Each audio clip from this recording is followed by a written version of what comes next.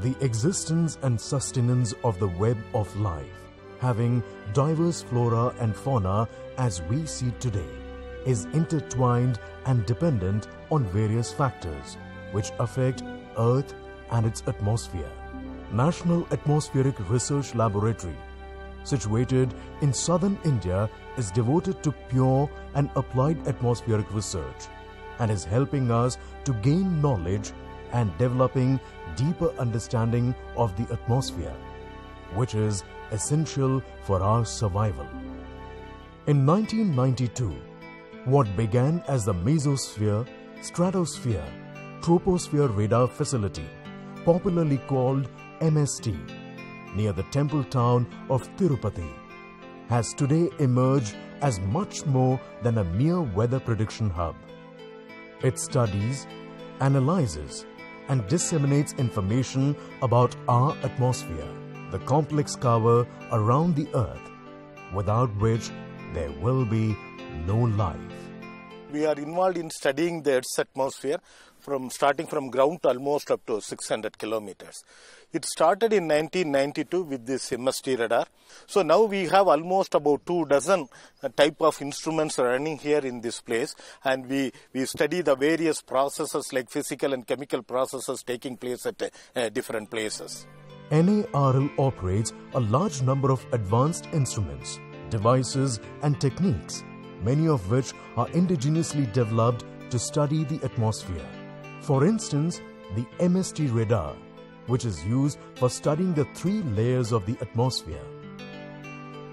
The atmospheric wind profiles obtained by the MST radar are used for 2 important purposes: scientific applications such as weather prediction, cyclone-generated waves, moisture exchange between the troposphere and stratosphere.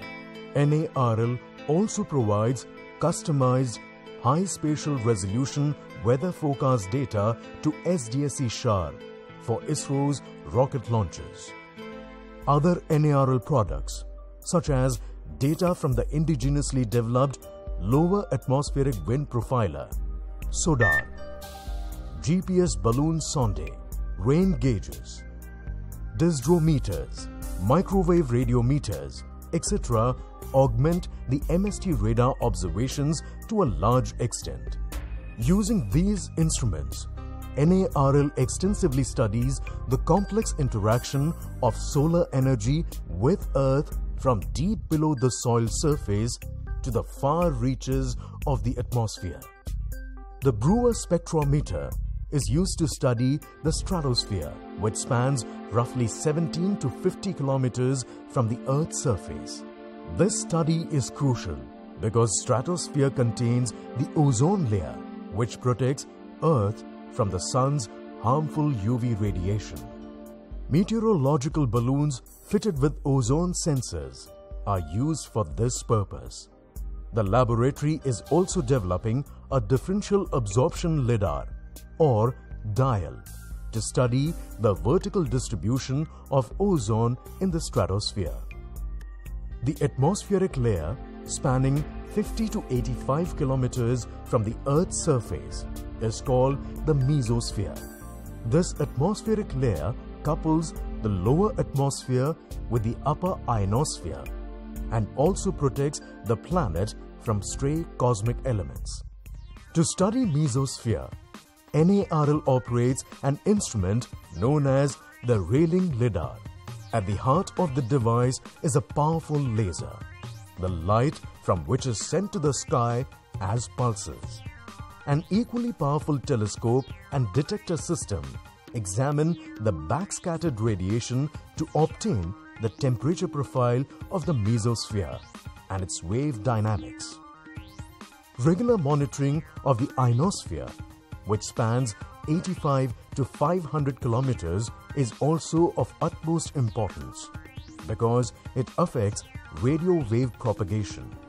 NARL gives a special emphasis to study this layer by making use of instruments like the high-frequency radar, a network of GPS and GNSS receivers, airglow imagers and photometers. The scientists at NARL are also involved with air quality modeling and monitoring decadal climate change, especially over the Indian subcontinent. NARL is also home to a supercomputer which processes and analyzes atmospheric data and computes weather models. The data center at NARL acts as a repository for storing and disseminating information to various scientific users spread across India. Currently, the laboratory holds about 250 TB of data, which is growing continuously over the years. The vibrant faculty of NARL regularly publishes scientific findings in leading national and international journals and guides talented students for doctoral studies. During the last 25 years of its existence, the laboratory has published over 550 research publications in peer-reviewed journals. It has produced more than 50 PhD scholars and mentored hundreds of MTech theses. NARL Research Wing is full of bright young men and women who continue the task of atmospheric research and its practical applications. After doing my master's, I thought I have to do the PhD. So I have heard about NARL. It's a very good reputed laboratory in India. And the facilities are also very excellent. NARL is equipped with a high-performance computing system. And I have joined for my PhD in the subject Tropical Cyclogenesis under the guidance of Dr. Amit P. Kesarkar. Now I am completing my PhD. And NARL has provided all the facilities for the students here. Accommodation, travel and food, everything was fine here. I completed my post-graduation degree in chemistry from the Pondicherry Central University. I joined NARL as a DST INSPE Research Fellow under the supervision of Dr. Aris Gadve and Dr. Chaitanya D. Jain. As part of my PhD study, I am working on the measurement of volatile organic compounds in the rural atmosphere under the tropical conditions. I have done my master's in atmospheric science from Calcutta University, and when I have searched online which are the most reputed institutes doing PhD in atmospheric science or meteorology, I have found NARL is one of the top. My subject is middle atmospheric dynamics. It is fully related to dynamics and chemistry, and facility means here in NARL so many instruments are there like radar, LiDAR, and those data are very much user friendly, and we are able to access the data very easily, and it is also advantage of being an NARL student.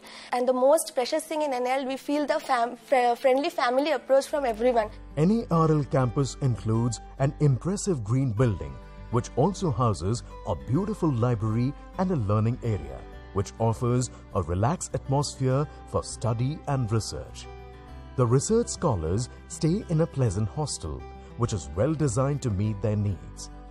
Battery-operated vehicles run inside the campus, which help in reducing the carbon footprint. There is also a cafeteria for staff and students. A large and beautiful conference hall of NARL is regularly used for lectures, presentations, and meetings. It is an ideal place for faculty-student interaction and learning.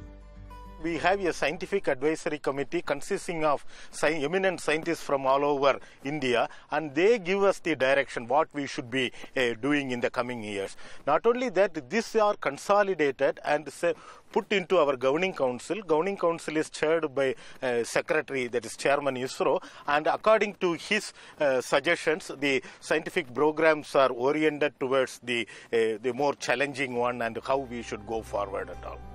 NARL also has active collaborations with several leading universities in India and abroad, like IIT Madras, IIT Bombay, IIT Delhi, IIT Kharagpur, Kyoto University, Japan, Karlsruhe Institute, Germany, Colorado University, USA, and with space agencies like CNES, France, and NASA Langley Research Center.